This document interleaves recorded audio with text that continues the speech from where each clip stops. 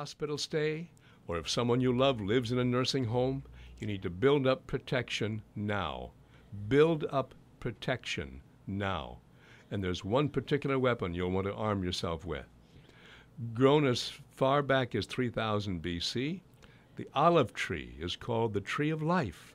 And for good reason. It's been used for thousands of years as a treatment for colds and flu.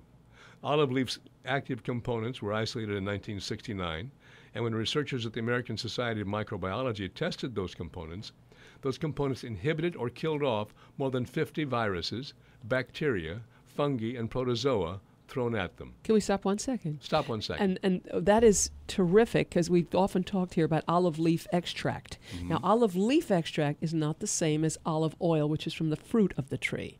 Olive oil is a great food. I practically live on the stuff. Mm-hmm. And it's wonderful, has many benefits. But this particular antiviral, antibacterial compound is made from, is an extract from a standardized extract from the leaf and not from the fruit. Just to make that clear.